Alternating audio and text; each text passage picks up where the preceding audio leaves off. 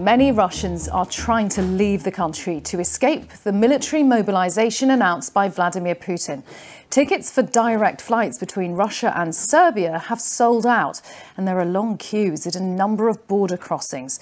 As Russians leave, Moscow is holding self-styled referendums in 4 contested areas of Ukraine on whether residents there want to join the Russian Federation. The West has described those votes as a sham. We believe that these will be sham referenda. They won't be legitimate. They certainly won't be free or fair.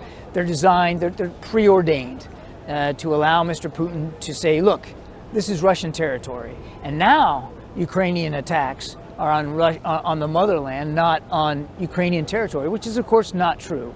And as you heard Jake Sullivan, our national security advisor, say just today, we're not going to recognize that. And so many other nations around the world aren't going to recognize that.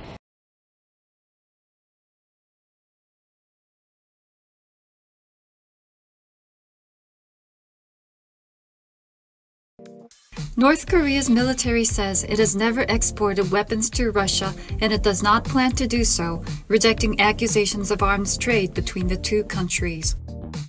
Earlier this month, a U.S. State Department spokesperson said Russia may be in the process of purchasing millions of rockets and artillery shells from North Korea amid the war in Ukraine.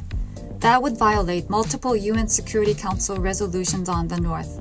In response, a top North Korean military official issued a rare press statement denying the accusations on Thursday.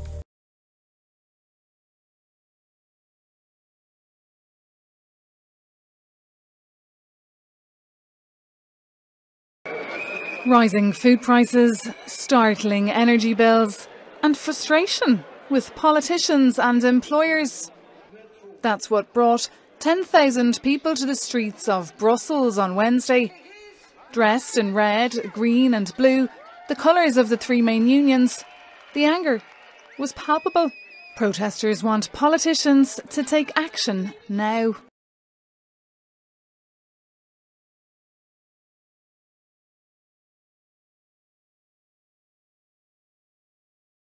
Iranian women cut their hair and burned their hijabs.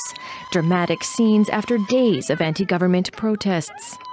Demonstrators are expressing their rage after 22-year-old Mahsa Amini died in police custody. The Kurdish Iranian woman was arrested last week by the so-called morality police for improperly wearing her hijab. Authorities say her death was caused by a heart attack, but Mahsa's family says she has no history of heart problems. Protesters point to reports of medical scans showing she suffered a fatal blow to the head. Her death has triggered already simmering resentment against Tehran's policies limiting freedom in the Islamic Republic.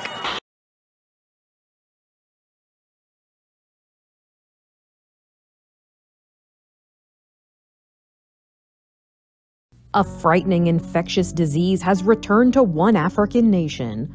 According to the World Health Organization, an Ebola outbreak has been declared in Uganda. Health officials have found a dozen cases of the viral infection, also known as Ebola hemorrhagic fever. Several deaths have been attributed to the outbreak. Ebola is spread through contact with bodily fluids. It can take several days for symptoms to appear. The disease causes both internal and external bleeding and is often fatal.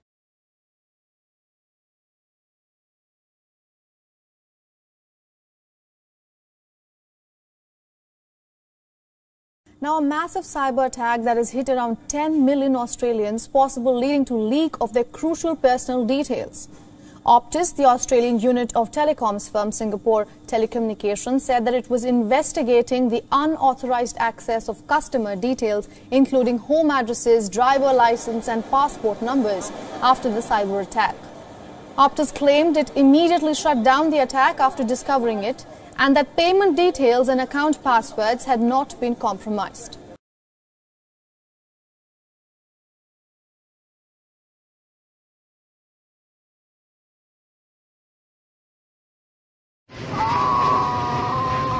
Fiery sparks shooting out of a plane departing from Newark Airport. Oh my God!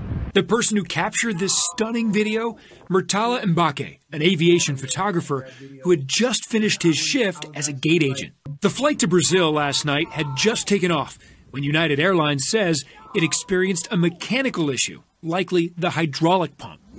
Oh! Murtala's video shows the sparks slowly falling from the sky. United 149? Here the sparks now dissipated, appeared to be from your engine. All right, thank you for the information, United 149. The plane was forced to make an emergency landing, but only after circling in the Atlantic for about 90 minutes to burn fuel.